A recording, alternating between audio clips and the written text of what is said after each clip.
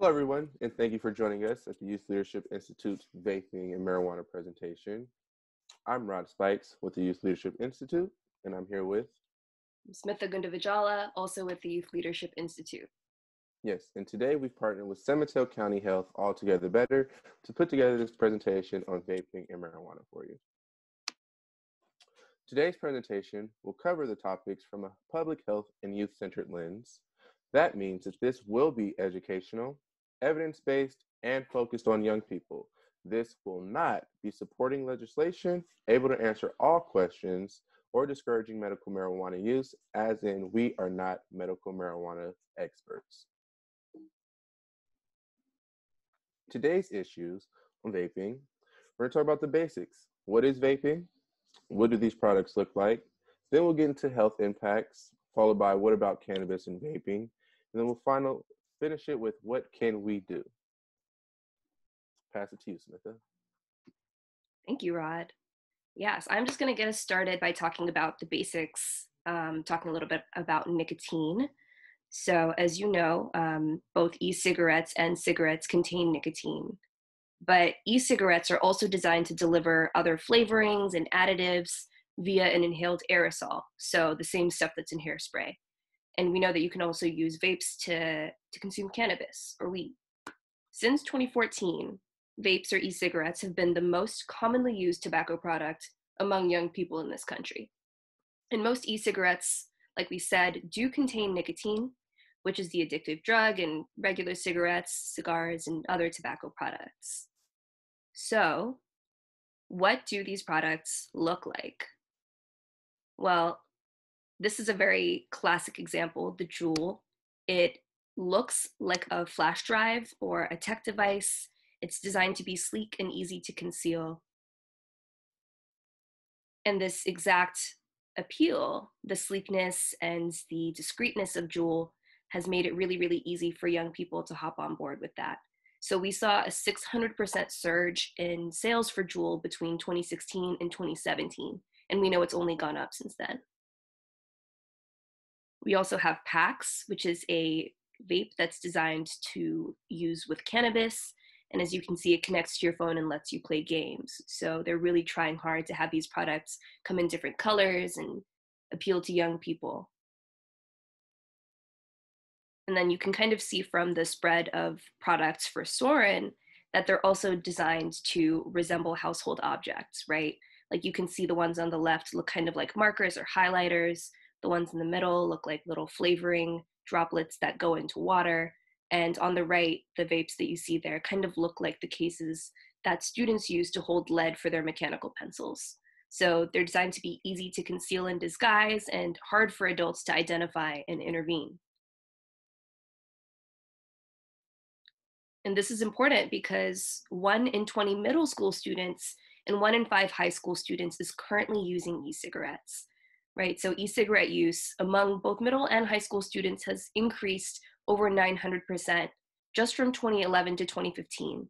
And like we said, that's gone up since then. So what exactly is in e-cigarettes? Well, we know a regular pack of cigarettes has about 20 milligrams of inhaled nicotine, right? That's 1 milligram per cigarette. But then when you try to dose it in a vape pod, it gets tricky. In a single Juul pod, you could have 41 cigarettes worth of nicotine. That's 2 packs of nicotine in a single pod.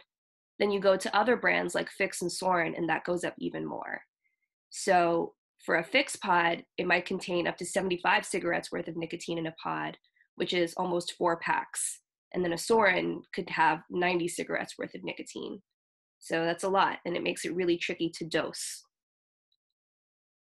Nicotine isn't all that's in these pods, right? You've got different flavors, and those flavors can make it really, really appealing for young people to hop on board and use vapes, right? Normally cigarettes can taste nasty, but having cucumber, creme, menthol, fruit, watermelon, vanilla, mango, peach, strawberries, and cream is an innovation that was designed to really make it easier for young people to start using nicotine and start vaping.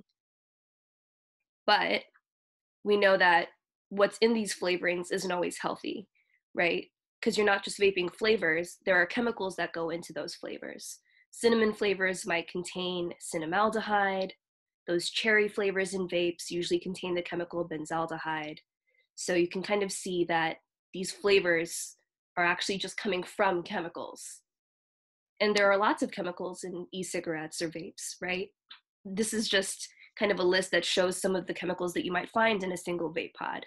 It includes things like acetone, formaldehyde, benzene, which is poisonous, and then heavy metals like lead and nickel and arsenic that aren't supposed to go in your lungs. So some places where you might have heard of these chemicals or might recognize them from, you might recognize acetone from nail polish remover. Formaldehyde is used to actually preserve dead bodies. Propylene glycol is used in antifreeze that you might pour in your car. And rubidium is used in fireworks. So those are some of the chemicals that you're inhaling, right?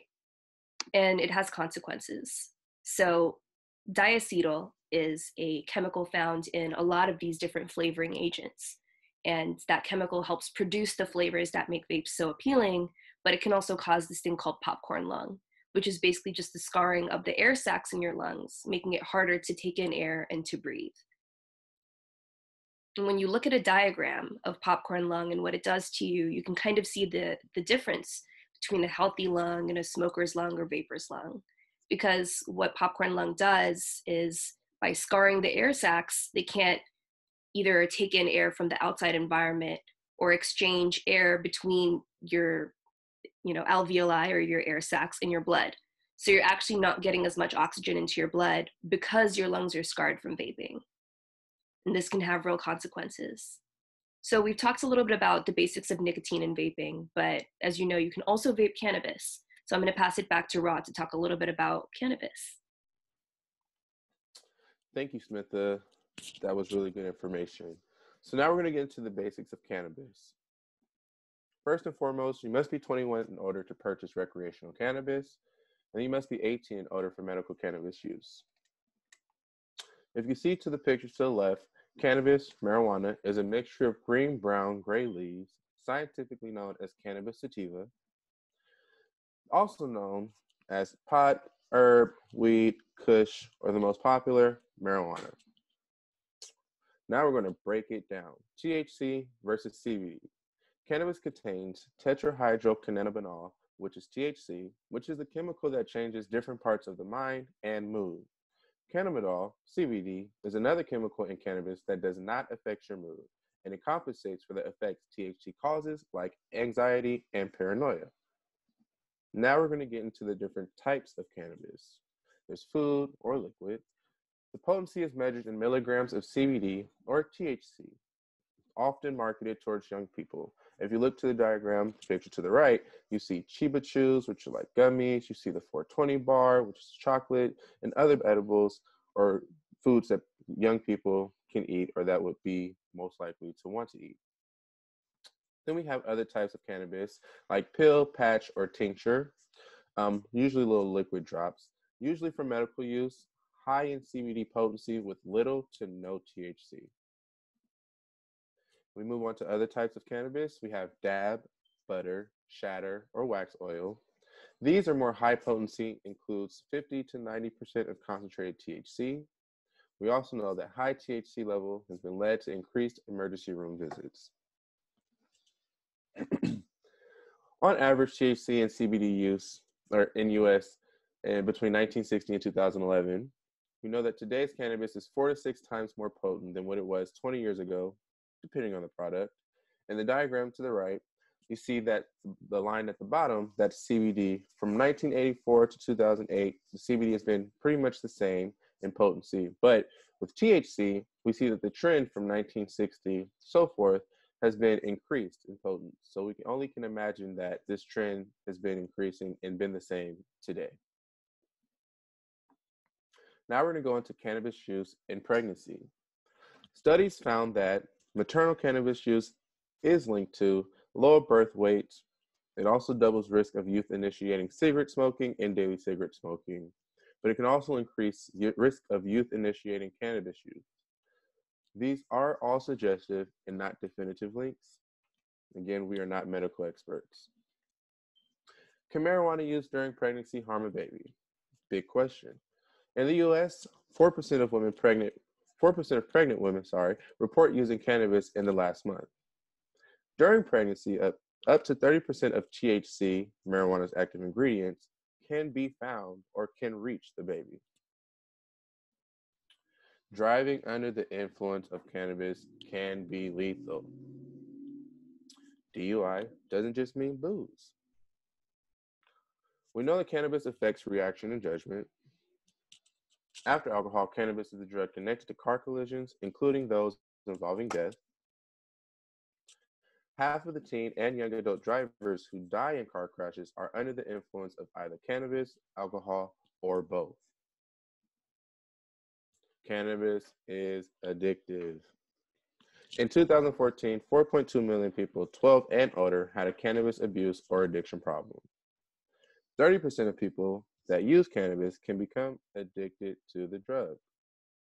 People that started using before 18 years old are 4 to 7 times more likely to develop an addiction to the drug than starting as an adult at 25. Cannabis and mental health. THC can intensify psychotic symptoms and worsen outcomes in patients already diagnosed with schizophrenia or other mental health diagnoses.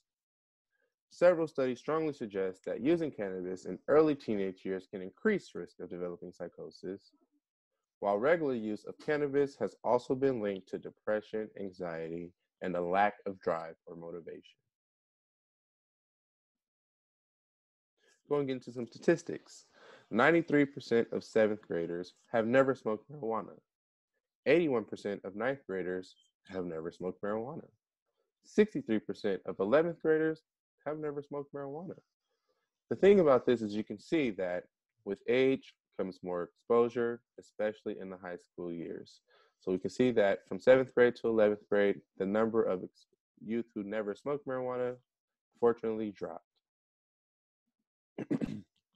Then we go on to 86% of 7th graders have never used a vape for marijuana. 77% of 9th graders have also never used vape for marijuana. And then 63% of 11th graders have never used a vape for marijuana. Same as the last slide, you can kind of see that with age comes more exposure, especially in high school years. So from 7th to 11th grade, the numbers of never used of vape for marijuana has also dropped. Here's what you can do. You can talk to your local city council. You can educate yourself and others on the potential harms. Follow at cannabis_decoded, or you can check out cannabisdecoded.org for more information. And you can check out the full Vox video at the link right there. Here's a couple of resources for substance use treatment resources in San Mateo County. We have San Mateo County Behavioral Health, and we also have adolescent counseling services. Thank you for joining us in this wonderful presentation. That concludes what we have for you today. Any questions, concerns, comments, please contact us or check us out at yli.org/region/San-Mateo/. This is YLI. I'm Rob Spikes. I'm Smitha. Thank you.